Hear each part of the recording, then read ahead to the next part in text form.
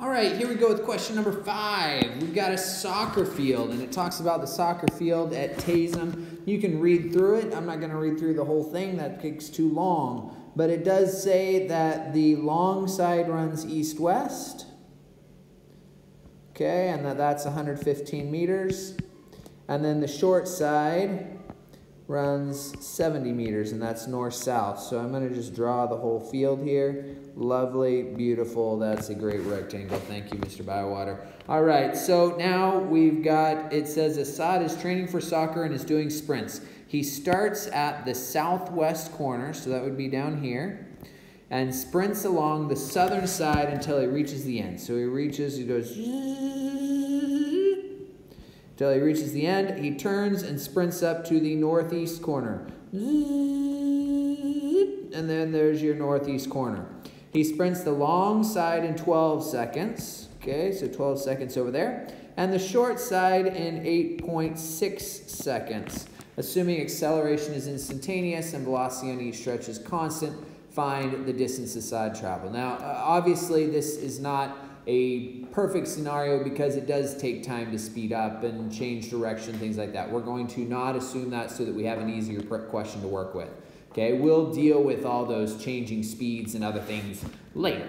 All right, so here we go. The distance Assad traveled. You should be able to just go through and say, well, it was 115 meters along the south side and 70 meters on the other side. And so I'm going to go ahead and add those together, and I get 115 plus 70, which gives me 185 meters.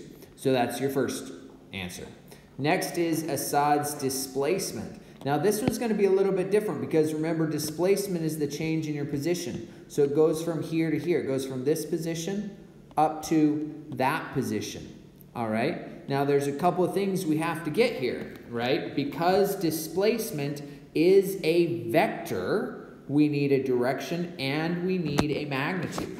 All right. So we go ahead and we're going to find the magnitude first. Because this was directly east and then running up north, we know this is a right angle, so we should be able to find that missing side. We're going to go a squared plus b squared equals c squared, all right? Don't just add the 115 and the 70 together. We already did that for the distance, but the displacement, we need to go 115 squared plus 70 squared equals our final displacement, which is a vector, squared. And so we should be able to solve for delta x, all right? Go through and calculate that. I got that the displacement is about 135 meters. Now, that's just the magnitude, right? I need both a magnitude and a direction because displacement's a vector. So I need to get this angle right here so that I have a direction for it as well. Okay, so for that, I'm actually going to use trig, right? We're going to go tangent because I have the opposite and the adjacent. So I'm going to go tangent of 70, tangent of theta equals 70, opposite over adjacent, 115. So to solve that, I'm going to do the inverse tangent of both sides. And I get that theta is equal to about 31.3 degrees. Lovely. So I say at 31.3 degrees because this is 0, right? And so that 31.3 is the angle at which I've rotated through. All right, so there's my displacement, 135 at 31.3. Yes, they are both necessary. Vector has magnitude and direction. So you got to remember to have both of them there. All right. Okay, that was letter B. On to letter C, his maximum instantaneous speed. All right. Well, they gave us some information on this, right? They told us that he did the first 115 meters in 12 seconds. And so we know that speed is distance over time. So I should be able to just take that 115 and divide by 12, which then would give me a speed of 9.58 meters per second. And then if I do the same thing for the one on the side, if I go 70 divided by 8.6 seconds, then I get a speed of 8.14 meters per second. So the higher speed obviously is this one. So letter C is going to be 9.58 meters per second, right? Because it says that the speed is constant along each side, along each stretch. Okay, so now we go on to letter D. Now letter D is his maximum instantaneous velocity. Now in the last video I said that these two are basically the same thing. In fact, the number will always be the same. The only difference is that velocity has direction. So whatever the maximum instantaneous speed is, the maximum velocity will be the same. Instantaneous velocity, 9.58 meters per second. And I need a direction, and that is actually directly east, or at 0 degrees or east. Either one of those will work. You don't really want to use a positive or negative here because we have two dimensions, right? We're going side to side and up and down. And so the positive, it's not clear whether that's to the right or up or something else. So we don't really use a positive or negative in this scenario. You do need to either put an angle, or in this situation, because we do know the northeast, southwest, you can just say east, directly east. All right.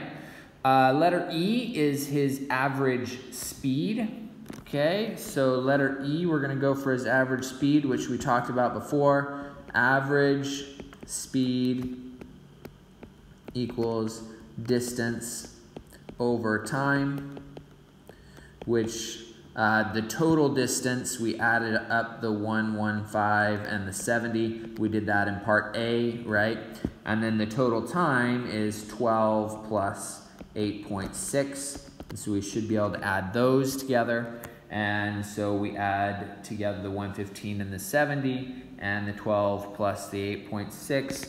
And we hopefully work that out. I'll let you work it out in your calculator, but you should get 8.74 meters per second.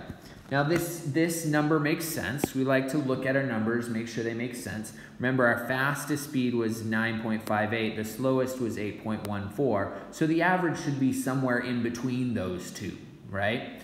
There's no resting here. There's no zero. So it should be somewhere in between those two. And that's what I got right there, is the 8.74.